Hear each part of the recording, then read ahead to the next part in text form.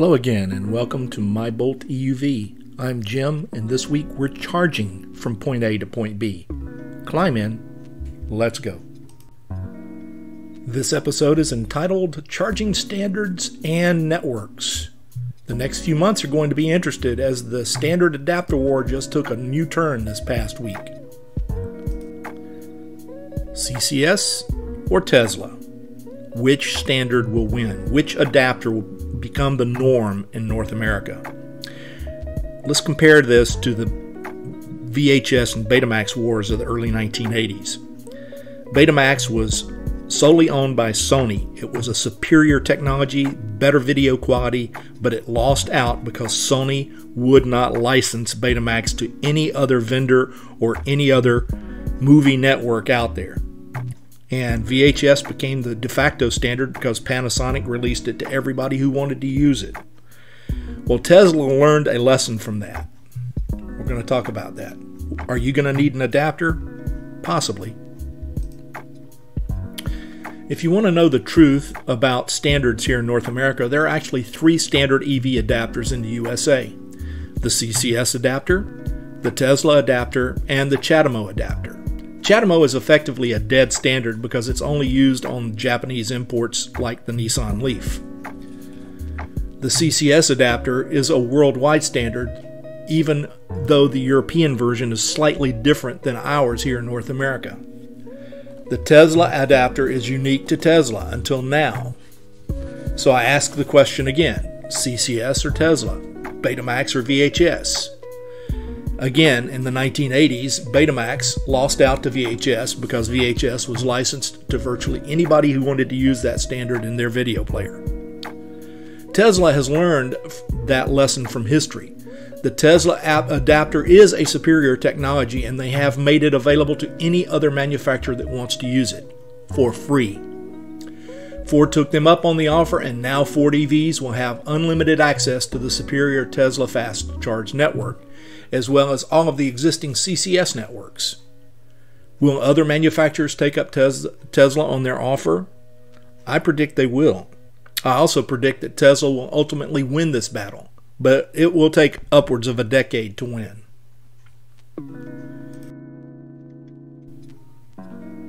Starting with the 2025 year model, Ford Motor Company will build all of its EVs with the Tesla adapter. In the meantime, they will make CCS to Tesla adapters available to all their current EV owners so they can take advantage of the fast charge network. All of this and just a few select Tesla models, Tesla chargers I should say, have the CCS adapter built into them now. Test stations up in New York and a few out in California. Tesla is planning to put these CCS adapters on all of their network pretty much nationwide, or at least a good majority of it. But that still limits CCS charge styles, cars like mine, to just a few Tesla adapters.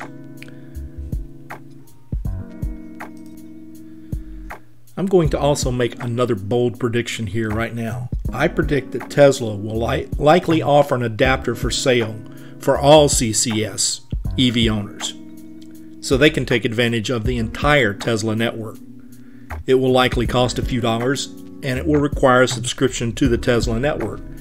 But many will take advantage of this capability because of the availability of EV chargers on the Tesla network.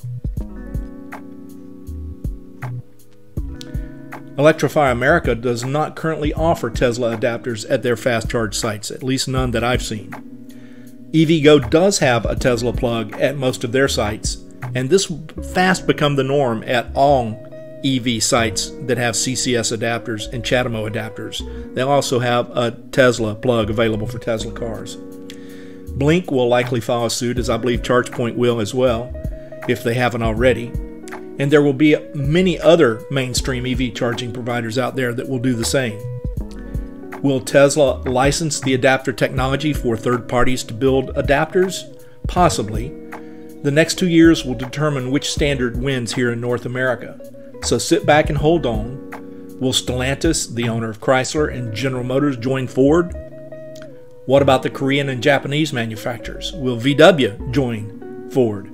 Of note, all Tesla vehicles sold in Europe have the European adapter because the Tesla adapter is not allowed in Europe. So that's another problem.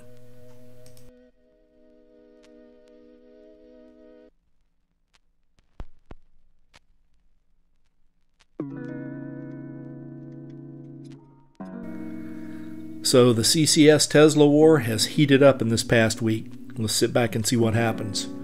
In the meantime, please subscribe, share, comment, and like, and ring that notification bell.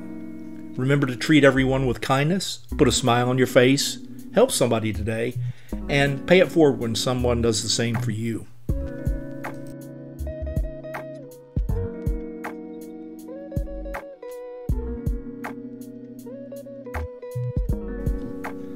Again, thank you for stopping by. I'll see you soon, or somewhere along the route from point A to point B. Until then, this is Jim signing off.